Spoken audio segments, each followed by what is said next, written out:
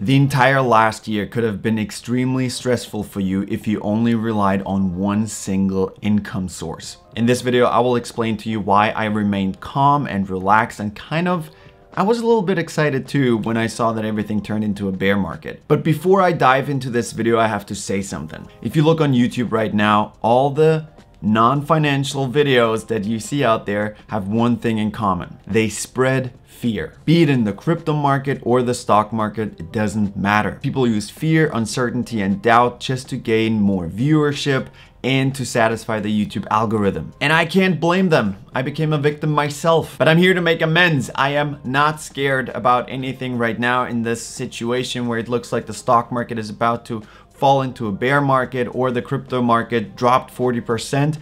This is actually very exciting and I want to explain to you why. As you can probably tell from the title of this video, I want to explain to you why I was so calm during all these events, because I have multiple sources of income which basically balance each other out. So if one leg falls off, I can still stand very stable and I don't have to worry about anything. So why is it important to have more than one income stream? I think it's very self-explanatory, but just let's take COVID-19 as an example. If you rely on the money that you generate from your regular job, you live a very risky life. I just want you to know that. According to various studies, over 25 million people in the US lost their jobs in 2020 due to COVID-19. So if a virus can take away your main income source and then you're left with nothing, that's pretty scary. All right, I understand COVID-19 is, it doesn't happen every year. It's not like something that happens all the time. It happened once and hopefully that's it.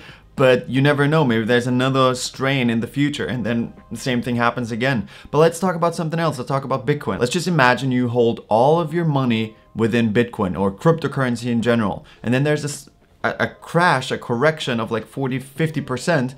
And you have all your money in there. And then all of a sudden your car breaks down and you just need whatever, $1,500 to repair the car. Then you have to sell at a loss just to repair your car. Another example is you have all the money in the stock market. And then on top of that, you just, have like the growth companies in there like Tesla. And then Tesla drops from 800 down to 500. What do you do then? If you need money real fast, you have to sell at a loss. So I think you get the point. Now, I'm not saying that I know everything and I'm the best investor in the world. In fact, I'm not a financial advisor. This video is not financial advice. This video is for entertainment purposes only.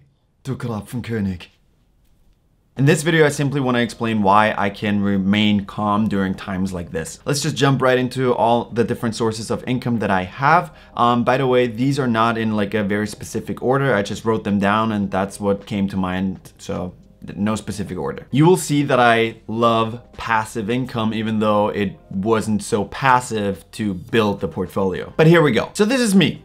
Yeah, that's what I look like when I'm not filming a video. One of my income sources is real estate. I started investing in real estate when I turned 22 in Austria, and the feeling that I had when I first received my first rental payment was insane. I felt like a real estate mogul and I knew I wanna buy more. By the way, we're talking about 350 euros a month. So that's a very small apartment. It's a very small payment, but it was passive. I didn't have to work for that. I was hooked. Now let's put that into perspective. The first rental property that I bought was about 90,000 euros, including all the fees and agents and lawyers. It generated 350 euros a month, which signifies más o menos 5% a year. So that was quite cool. I was like, okay, cool. Now I'm getting 5% return on my $90,000. And on top of that, if I want to sell in the future, hopefully it will have a capital gain as well because the apartment appreciates in value. So for the past 11 years, I've been receiving 350 euros a month and I still do.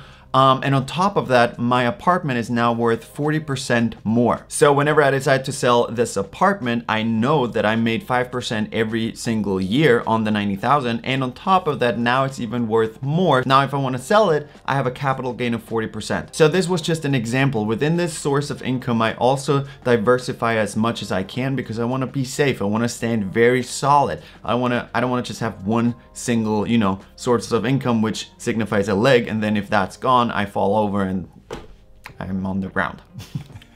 I don't want to be on the ground. So within that real estate, I have smaller apartments, bigger apartments. I have just land that I rent out. I have warehouses. So I spread as far as I can. All of these properties generate rental payments every single month. So even if one tenant wants to move out, I still have other properties that basically generate income until I find somebody new for the new apartment. So real estate is something I truly love because I just realized at an early age that if I invest into more properties, I can generate more income, which allows me to invest in even bigger projects to, to a point where I can just, it's like a snowball effect. I buy more, and I never use any of that money. I just reinvest it and I just build a portfolio that's so huge that I can sleep in for 3 weeks and not do anything. By the way, I'm not there yet. Another source of income is the stock market. Within the stock market, I have different portfolios. I have a growth portfolio, a dividend portfolio, I have ETFs, I have bonds, I mean, that's not the stock market, but I have a high savings, high interest savings account. I sell options. So there's multiple ways to make money within the stock market, and I just don't put 100% on one company or into one field. I want to make sure that I spread again into growth stocks. So if they have a massive run like in 2020, I'm part of this. But I also have some money in dividend paying stocks that pay me every month. It doesn't really matter. I mean, it does matter what the market is doing, but you get the idea. Like, those boring companies pay dividends, but they don't see like 1,000% gain within a year. But that's totally fine because I want to diversify. On top of that, I want to make use of the shares that I have. So I sell options on the shares that I own every week, every month. And my idea behind it is I don't want to just hold the stock. I want to make money. I want to generate more money with me holding the stock. So sometimes my options look ridiculous because I sell options on the stock that I really love, but it's so far out of the money because I am not willing to sell my shares. I just want to generate more income so I can reinvest the premium that I receive into that stock that I love. So now basically the stock is paying me to buy more. And that's why I love options trading. So my money in the stock market is basically generating income for me under my supervision. I don't want to say it's passive because it's definitely not, because you still have to be up to date with the market. You need to know what's happening. For example, AT&T cutting their dividends by 50%. It's not really a sexy move, AT&T, but you have to adjust. So the part that actually takes more time is selling options, but the dividend portfolio is basically running itself. The growth portfolio is running itself. I just want to make sure that my money that I worked for is now working for me. So the next source of income is the crypto market. You guys are well aware that I love cryptocurrency. I've been talking about it for the past 10 videos. And I showed you guys that I have a long-term portfolio of Bitcoin that I don't touch. I'm not trying to sell. So right now it's a great time for me to purchase even more. Like, I just want to accumulate more. But yeah, I will hold my Bitcoin. I don't want to like promise something, but for at least, I think for at least 2-3 years. And I know there will be some ups, massive downs, but I just don't care about that money right now because I truly believe in Bitcoin, and long term, I think this will set me up for life. And while we are going there, this is one part. I have money invested in Bitcoin, and now you could be like, yeah, but if you don't sell, you have, let's just make up numbers, 200,000 right now, and tomorrow it's down at 100,000, and then 150,000, 90,000, 300,000, 400, it just goes up and down. This was a weird move. How can you make money off of Bitcoin if you just hold it? There are different ways to generate income from holding cryptocurrency. You can stake it, you can just like lock it up, you can freeze it, and then you generate income from different platforms such as BlockFi or Nexo. It depends if you're like in the US or if you're in Europe or like outside of the US. So these companies pay you interest on your crypto holdings, and then you just let it grow in there, and then you can even use the money that they pay you and like buy more. This is one thing that I have. I own cryptocurrency in my long-term portfolio, which currently generates interest, 7.5% interest a year. Besides the long-term portfolio, I also have a small day trading account where I just day trade cryptocurrency because I just started learning to understand charts. Probably like 2%. I understand them 2%, 3%, but I was able to quadruple my money within a couple months. I think it was 5-6 months, 4x my $10,000, which are now worth $40,000. And it's just, this is more of a fun project and a passion for me rather than an investment strategy. So this also generates income, which I don't touch. So I just leave it in there and, you know, use it to make more. Social media. So besides the AdSense that I receive from you watching this video, thank you. Social media offers a lot of different ways to make money online. By sharing what you love and creating content on social media, there's so many different ways to generate income or create money online. It's insane. You can make money on so many different platforms now with AdSense, with tips, with memberships, with selling your products like workout plans, memberships, merchandise, sponsorships, brand deals. The list goes on and on and on. And I generate income from most of them besides clothing, because I don't offer clothes. Social media, by the way, is my most active income source. For social media, I have to actively work every single day and put a lot of time and effort into producing content, into editing, into coming up with ideas.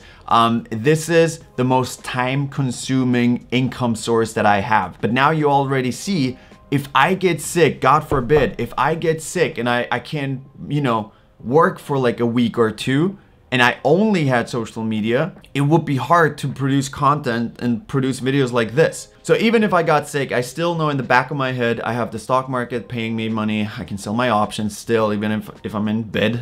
I have the crypto market if it's not tanking right now, but I still get my interest. I have my real estate. People still pay rent because they have to live in the apartments. So I still make money while not working. So that's why it's so important for me to have different sources of income, because I know one alone, social media as of right now, is my most active one. And yeah, I just want to be safe. Last but not least, I have my website, Body by Bartl. You could now say, okay, this is part of social media. I treat it separately, so it's not really social media because it's kind of just the website by itself. So on my website, I sell all different kinds of workout plans, but also a membership where people can join my exclusive Discord server where we just talk about all the different things, motivation, how to get, you know, in shape. We do workouts as well. So it's basically, you don't get personal training one-on-one, but we're a group of people. And then, you know, most of us have the same questions when it comes to fitness. And then if we are like 15, 20, 30 people within the Discord and one person asks one question, maybe 5 other people need the answer to that as well. So that's what we do. We share our progress within the Discord server. But again, this is just like a plug for my website. If you want to become a member, do it now. But yeah, so bodybybartl.com is a different income source as well. I also run ads on my website. So all the banners that you see are sponsorships and ads that are paid for. As of lately, I've also seen in my inbox, a lot of people wanted to buy a place in my blog. So they want to write something about the topic they're passionate about to be on my blog, on my website. This could be a potential, you know, additional revenue, but right now I don't want to share my website with different thoughts. If the article is good, I might consider it, but right now I don't have time to actually read through every single article that's coming in. So what I'm trying to say is there are so many different ways and opportunities and options out there. You don't have to just settle for one. So when you look at all those sources of income, you see that each leg has sub-legs that stand for themselves. So even if 1 or 2 of the sub-legs collapse, I'm still financially stable where I don't have to like sell my car or whatever to just pay my bills. So in order for me to financially fall, a lot has to happen. A lot of my legs need to collapse at the same time, which is highly unrealistic. It's not impossible, but highly unrealistic. Now, when you don't have that many sources of income, it could be a little bit overwhelming looking at this and realizing, oh shit, I just have one job and this is scary now. I don't want to scare you. Just remember, when I first started, I had nothing. I had none of these. Like I didn't have social media. I didn't have my stock portfolio. I didn't have cryptocurrency. I had my main source of income. And then I invested into real estate. And then I fell in love with it. And I bought more and more and more. And as soon as this leg produced or generated a solid amount of income, I was able to then move this money into the next column, the stock market. And then from there, I was like, more risky. I was like, okay, cool. Now I generate income. Now let's just put some money into cryptocurrency. If I lose it, whatever. So what I'm trying to say is I didn't put all my money that I had, that I worked for, into cryptocurrency and just like hoped for the best. I invested into something that I knew and understood this will generate income for a long term. So if you're just getting started and you rely on one income source, that's totally fine. Just make sure that you make as much money as you can. Save as much money as you can. Don't spend that money. Just reinvest that money into whatever you want. Just create a second stream of income. That could be real estate, that could be stock market, that could be cryptocurrency, that could be your own social media platform, start your YouTube channel. Like whatever it is, invest in yourself. Make sure that you have different sources of income, which basically snowball at at some point, and then you feel financially stable. All right, guys, thank you so much for watching. If you enjoyed this video, please help me out with the YouTube algorithm. Feed it with a comment, a like, and a subscribe, and maybe even put the notifications on. Thank you so much for watching. I'll see you next time. You're the absolute best, you know that? I'm almost done. I love you.